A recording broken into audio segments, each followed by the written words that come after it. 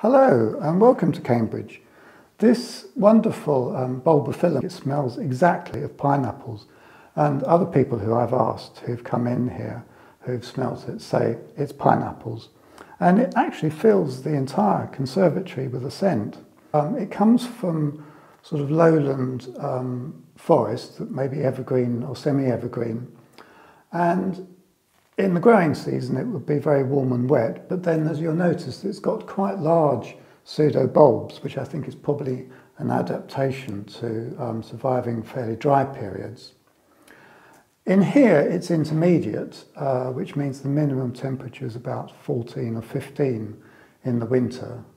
I keep it warm and wet in the summer, and then in the winter I just spray it occasionally, and it occasionally gets a dunk through the winter.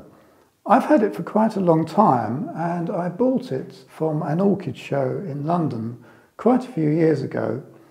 It was on the stand of a French nursery, Vachereau-Leclouf, I think that's how you pronounce it. I hope I haven't mangled it. And I picked up their small plants that had some flowers on and smelt them, and I immediately thought, this is fantastic. I knew it had first come out about 3 weeks ago. You could just about see the original first flower spike that came open then. It's now gone over, so I suppose the flowers last about 2 weeks. But the remarkable thing is, even though there were only a few flowers open about 3 weeks ago, just after I'd filmed the last video last month, I knew exactly which orchid had opened because I could smell it, and that was just from a few flowers.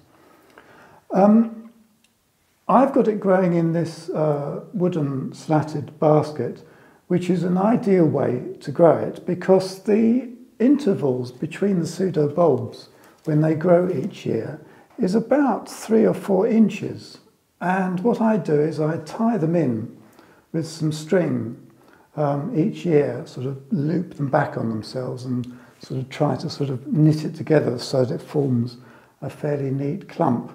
If I didn't do that, it would be way out here by now, quite an unruly plant to grow, like many Bulbophyllums. Anyway, I wanted to show you this orchid this month because it is really wonderful.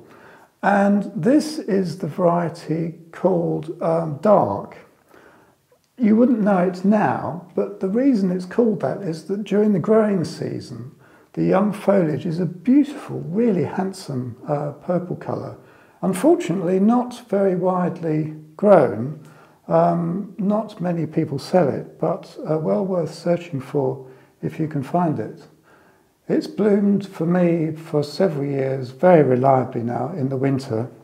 And believe me, at this time of year, when we barely have 8 hours of daylight in this part of the world, it's a real joy to come in here and smell it.